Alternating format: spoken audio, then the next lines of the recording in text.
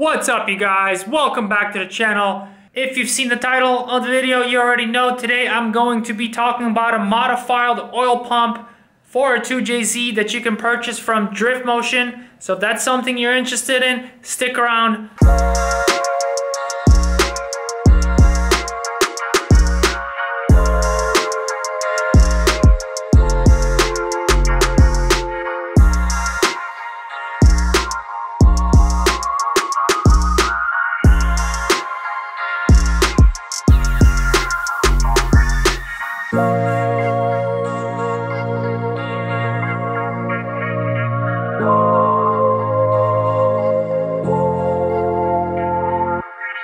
So to start off, if you have an OEM 2JZ pump made by Toyota, you're perfectly fine. If you've never opened up your engine and it's been running the way it has been with no oil pressure issues, you're fine. But once you start modifying the engine or you take it apart, you definitely want to replace the oil pump. Just like the water pump, it's one of those components that wears over time and it could potentially fail. So you definitely want to get it replaced. Now, stock OEM pump runs about $270, $280 depending where you get it, and the driftmotion modified pump runs for $369. So we're looking at $90 difference, and I'm gonna go over with you guys exactly what the differences are, because based on the description it could be a little confusing and they don't show you guys any pictures of what has been modified, so it could get confusing. Once you pick a modified 1JZ, 2JZ GTE oil pump on their website, you're gonna see an icon that drops down and it will give you different options. It will give you the regular normal modified pump, then it'll give you an NAT high RPM version for additional $12, and then the race version for additional $79. So, with the regular modified pump, the differences that they talk about, I'm going to give you guys just a quick description instead of reading the whole paragraph. For one, they take this thing apart, so they have to replace these bolts. They put Allen bolts in here instead of the factory Phillips heads. What that allows them to do is actually torque these things properly, equally all around, because behind this cover is a gear that spins. And it's very critical that it has a flat surface. So that's one of the things you notice right away on the outside. Then they put a sticker here which basically says that the pump has been modified. Obviously the sticker could fall off over time, so it's going to be hard to tell if this pump is modified, but you can definitely tell by the screws that it's been opened. The other thing they speak about on the description is that they have modified the oil relief valve that's in here. That's not something you can see, so that's something you have to trust after purchasing the pump. What that basically does is they shim the relief valve, which makes the tension a little harder, which allows the oil pump to create a little bit more oil pressure. Now, generally this oil pump, when it spins and the RPMs go up, the pressure could skyrocket. I mean, I don't know the actual numbers, but it could go high. So every pump has a relief valve. Now these stock pumps, they run about, I'm not exactly sure about the numbers, but let's just say between 80 to 120 PSI. With this modification, the PSIs go up by about 10 PSI. So if this pump, let's say, is running at 100 PSI, this one's gonna run at 110 PSI. A little bit more oil pressure is good, but not too much oil pressure. Too much oil pressure could actually kill your engine, just as not enough oil pressure could. All right, so here we got an opened OEM oil pump and an opened driftmotion modified oil pump, and we're going to go over all the details of what has been done to this pump that's different from the OEM pump that you get from the dealer or just straight out of factory. So if you look at very closely, if I can zoom in here properly, there's like imperfections in the casting. It's all aluminum. It's no big deal when you're running a stock pump on a stock motor. Obviously, they've made these pumps to last 100,000+ miles in these engines without any issues. So you're okay with that. But if you're looking for better flow and overall more flow, then you'd have to get the modified pump, which, let me get a good position here. As you guys could see, there's been some material shaved off right here. There's some more material shaved off there. And it kind of continues on right into here. The corners here, the edges are shaved off, so more volume of oil can get through it. In comparison to your stock one, you can see there's just sharp edges, which would ultimately restrict the flow just a little bit. Nothing major that you'd notice on your gauge, but as the RPMs go up, the oil flow obviously continues to rise and the engine requires more oil on high RPMs. The other thing I noticed is when you look at these sections here, this is where the oil comes in from the oil pickup and this is where the oil comes out. You can see that there's been they've shaved off those corners to make them a lot smoother as comparison to the stock one. Sharp edges once again. The other thing we notice is the oil pressure relief valve. You can see how shiny it is.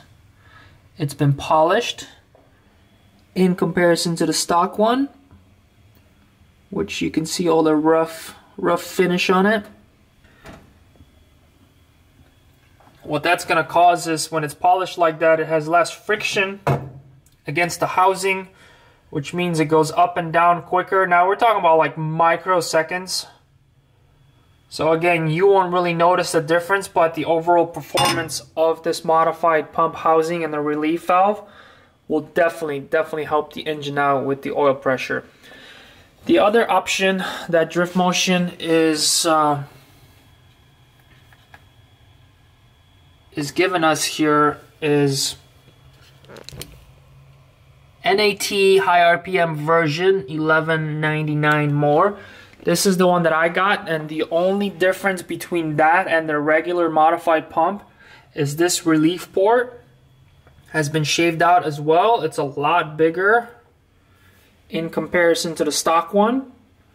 What that does is it relieves the oil pressure as the RPMs go up. So if you're running your 2J to 8,000 RPMs or even higher, the pump continues to make oil pressure, and eventually when it gets to high RPMs, it creates too much pressure, which is just as bad as not enough pressure, because too much oil pressure in the engine could actually create some damage that will cause oil pressure loss.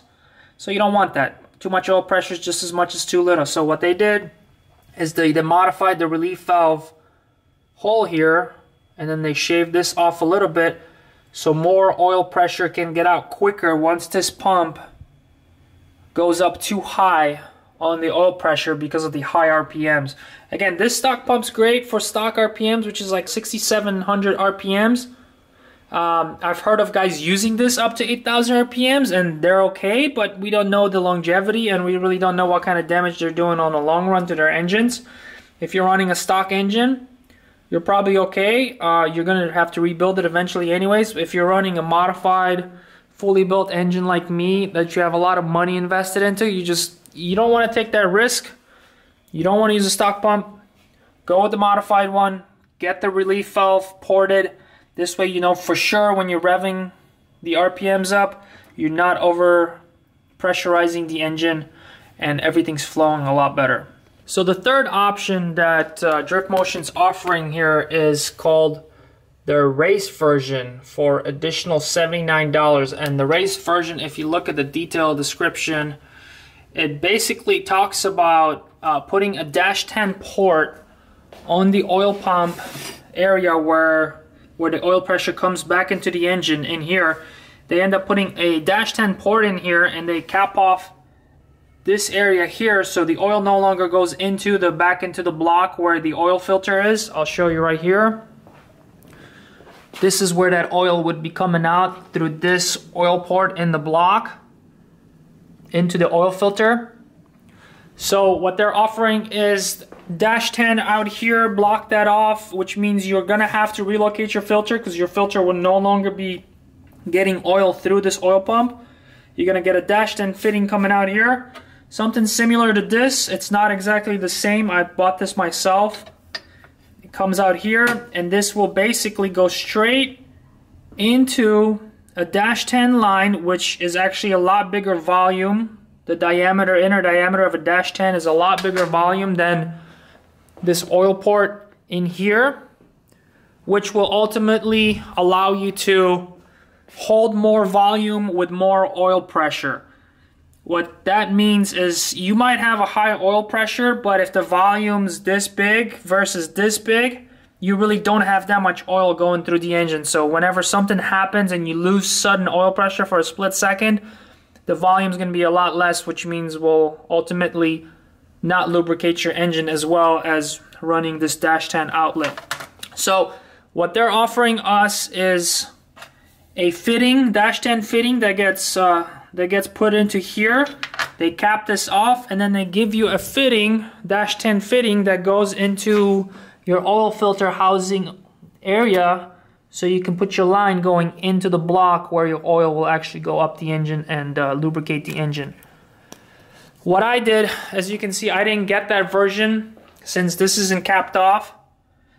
That's okay. When I had the motor at the machine shop getting rebuilt, I actually told them to cap it off on the block, which is just as effective. They put a cap here and they put a cap here. So I just went that route. That's okay. You can totally go with the drift motion route and get the fittings from them, and then they will cap this off for you. Now, one thing you do have to know if you go with the race version, if you are running an AC pump, you will no longer be able to use it because the AC pump sits right here, and this will just not work for you. Obviously, if you're getting a race version, you don't have an AC pump, it's a race car. We don't have AC in those, so you're going to be okay. So one more thing I should mention is if you end up going with the drift motion race version, you're going to be forced to running those -10 lines, which means you're going to have to more than likely be running an oil cooler and the oil filter relocation kit. Now that's okay for any race car, that's a necessity. Oil temperature is just as important as coolant temperature, so that's definitely the route you should take. If you are planning to leave your 2J stock, you're not trying to add any coolers, and you definitely want to leave the oil filter with the tiny little cooler it comes with in its location, the race version is definitely not for you. But the modified pump is definitely a positive thing to do for anybody.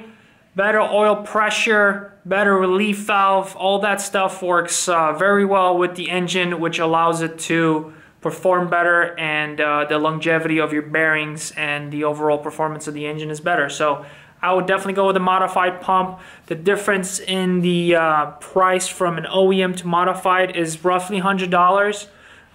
Their pump is actually on sale right now for $20 less, so it's really just $70 or so difference. To me, that's worth it. $70 spent on a $10,000 build. I'm okay with that as long as it performs better. So I hope this video helps you guys out, the explanation of the differences and actually taking it apart and visually showing you guys. I know for myself and from my own experience, whenever I read the description on the website, it doesn't necessarily explain things very well, and I'm still scratching my head thinking if I should really spend that extra money or not. In this case, I'm just sharing this information with you guys because I couldn't find any other information other than the website description myself. So I took it upon myself to order the pump, take it apart, and visually compare the two together so I have a better peace of mind and understanding of what I bought and how it'll actually help perform with my engine. Hope you guys liked the video. I'll catch you guys later. Peace.